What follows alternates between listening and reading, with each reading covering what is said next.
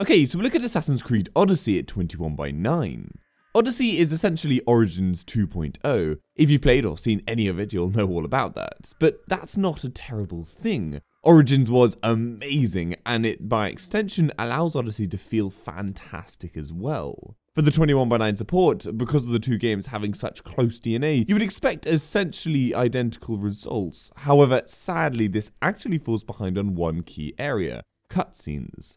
Whereas Origins had the occasional 16:9 with Blackbird cutscene, this is pretty much only such moments, regardless of the fact that they're all in-game moments. Now, I'm assuming this is resulting from the new branching conversations, but that doesn't give any valid reason for the visuals to be impacted. The great news is there is an easy fix. So first find your game's exe, it will vary slightly depending on whether you have the Steam or Uplay version, then open up the hex editing software, HXD, I'll link to the download in the description if you don't have it, and open up the game exe in here. Now hit Ctrl+R, and in the pop-up box select the hex tab and paste in the following hex string. You can copy it from the description down below. Then in the box below, input the hex string of your resolution. You need to choose the correct one depending on your resolution, as each one requires a different string. Again, just copy the relevant hex string from the description of this video. Now make sure the search direction is on all, and then select replace all. This will now change a number of different hex values in the file. And that's it. Close it all down and off you play. All in-game cutscenes will now be full screen. You probably will need to do this every time the game updates. As for the rest of the game, gameplay correctly shows off more on the sides of the screen, and there is a gorgeous FOV slider to increase your view, all without any stupid stretching on the sides of the screen. The main menu is technically ultra-wide, but the image is 16:9. However, as it fades so nicely to black on the sides, it works perfectly. Finally, in-game menus and loading screens are all ultra-wide.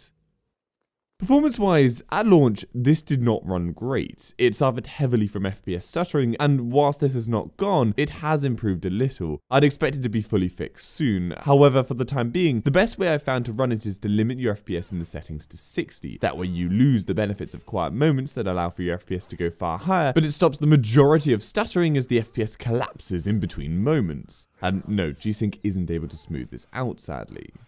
Other than the FPS stuttering problem, the game doesn't run too badly. It's not as good as Origins is now, but obviously Origins has had a lot of patches, but because the game shares so much DNA with that game, I would have hoped we'd have avoided much of these teething issues. There are a lot of graphic settings to tweak that allow solid control of performance, and yes, the game is as gorgeous as ever, though it does feel to me that graphically it's not quite on the same level as Origins. It feels like the texture quality is a little lower than Origins, even on the highest settings, and I'm not sure why that would be. But yeah, it's still a ridiculously gorgeous game. One annoyance with graphic settings here is that many require a game restart, which, well, you know I hate that. Now, I have seen a few lighting issues with shadows loading in the distance, but like I said, a good few updates have been applied and many are certain to come. As for actually buying this game, well, that's where I feel it's quite easy. Don't buy this if you've only played Origins recently or simply didn't like Origins. It's so similar to that game, both visually and gameplay-wise, that while superb no doubt, feels too familiar for me to be able to play it, seeing as I've played so much of Origins in recent months. I'm going to be holding off playing this properly for probably 6 months, as I need the time to forget Origins first. That said, if you've played and finished Origins back in release and haven't played it since, then grab this. It's a brilliant game, and whilst technically there are a few hiccups, on the whole, you'll love it. The setting of ancient Greece is really interesting, and the new characters and branching conversations are welcome. This certainly also leans back onto naval gameplay like Black Flag in a way Origins certainly didn't, but I don't hesitate to say that the naval aspect of this is a weak point. Without the booming cannon fire from the pirate ships, firing arrows and the like all feel a little muted. It's not boring, just Black Flag's naval element was better.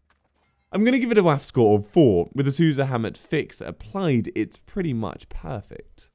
So I hope that gives you some information on how the game runs at 21:9. Give this video a like if you found it helpful, and subscribe for future info. For other games at 21:9, head over to my channel at the WAF website. Hopefully I've covered it. If I haven't, then leave a comment down below and I'll try and cover it. And if you'd like to support the channel, the links to my Patreon page in the description. Amazon affiliate links there too. See you later.